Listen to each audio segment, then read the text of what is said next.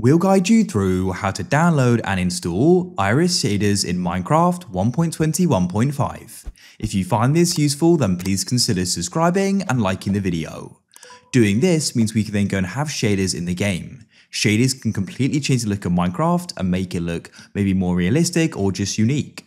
So to get started, let's close Minecraft. What you need to do is open up a web browser of your choice. We're going to head to a site called CurseForge. This is where you can go and download many different Minecraft mods. Come to curseforge.com. Go and select Minecraft, and we can then select search for Minecraft mods. We can type in the search bar Iris shaders like so, and what we then need to do is go and find it and click on it. You can scroll down here and read about it, but I'll be guiding you through the install process now.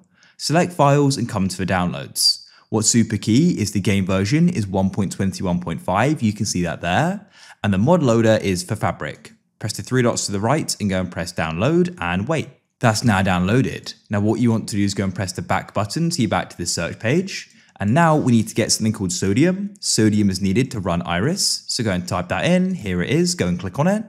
You can read through the description, but I'll be guiding you through it. You can press files at the top.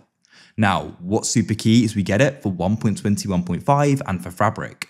For me, that's the second option here for me. You can press the three dots to the right and press download file and wait for it to start downloading. Keep pressing back like so until you get to this page, and you can select browse all at the top, but come down to browse by and you can go and select shaders, and you can start seeing some different packs here. And what you can then do is go and check out the description, as often you're going to see some pictures here, or you can actually go through the gallery as well.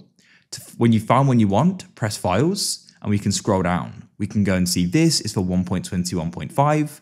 I'll press the three dots to the right and go and press download file. Now we can wait for it to finish. We've now downloaded what we need from CurseForge, and you want to open up a new tab and go and type in Fabric Minecraft. This is what will allow us to go and run Iris and Sodium. So come to fabricmc.net, and then we can press the download button at the top and press download for Windows. It will download, and we can also then get the Fabric API.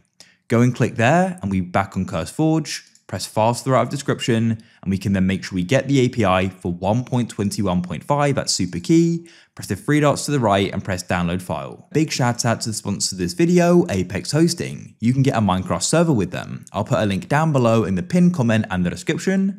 At the moment, you can get 30% off your first invoice. They've got so many great features like 24/7 servers and support, so you can get help anytime you need it for your always online server.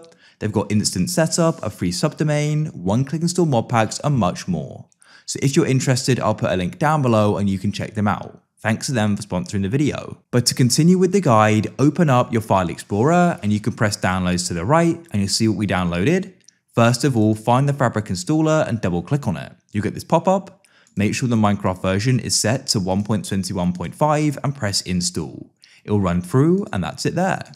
Now what we can do is go and click search at the bottom and go and open up the Minecraft launcher. Go to the top and press installations, and you can scroll down and find Fabric 1.21.5. Press on the folder icon to the right when hovering over it.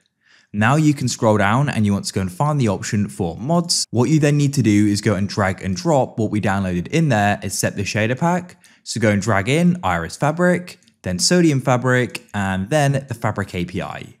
Now come back to the launcher and we can go and launch Fabric 1.21.5. Now we need to go and pause the game by pressing escape, press options and video settings, and press shader packs at the top. What we then need to do is go and drag and drop them in. So come to your file explorer and come to your downloads and drag and drop them in like so. Then you can go and enable shaders and you can go and press apply like so, and you can go and select the pack there as well. And here we are, we've gone and installed Iris shaders. You can go and see these look absolutely incredible. Of course, those shaders will look different depending upon the pack you're using.